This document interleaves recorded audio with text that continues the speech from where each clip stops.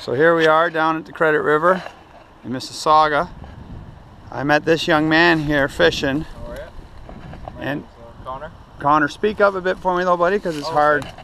So what I'm using today is a Islander steel heading reel, 8-pound mono.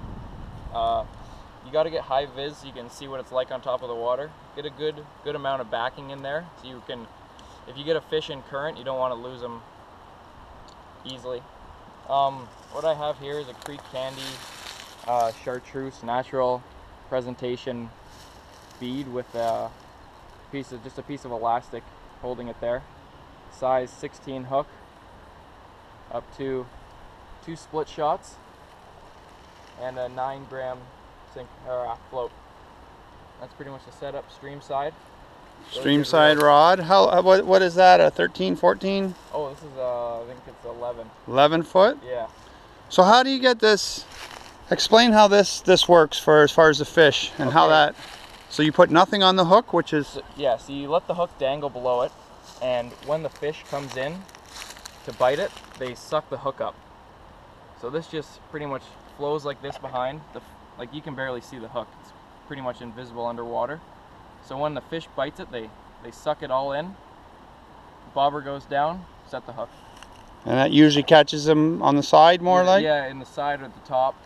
It's just how you... Now is this thing, after one fish, would it be... Oh no, that would last forever. It lasts till you lose it pretty much. And now what's this style of fishing called? This is called float fishing. Float fishing. Yeah. Float fishing. Excellent. So you can get it across into the pools, let it float along. Yeah, you can cast it pretty far. Cast? Oh yeah? Yeah, you can get it out there. How would you cast it? Would you pull the line and then you... You pull the line out first, and then it's kind of a motion with your other hand to fling it. Right, as okay. the line's going. Yeah. You got to stop it as it hits the water. And then you use this rod and reel, this setup for salmon, salmon, steelhead, yeah. You name it. Yeah. Where do you buy all this stuff? Any store you prefer to go to, or? I got this at Fishing World. You can also buy these in like Vancouver for pretty good deals. Fishing World's in Hamilton. Fishing World's in Hamilton on Barton Street. Barton Street. I heard that's a great store with a lot of good deals on reels. Yeah, and they have a line deal this year, or every year. It's 1 cent per yard. Okay, and that's in Hamilton, and that was World Fishing?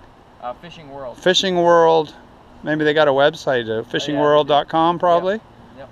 Beautiful. I've been meaning to check that store out, but you say it's a good one, so excellent. Yeah. Okay, well thanks for taking the time and explaining that.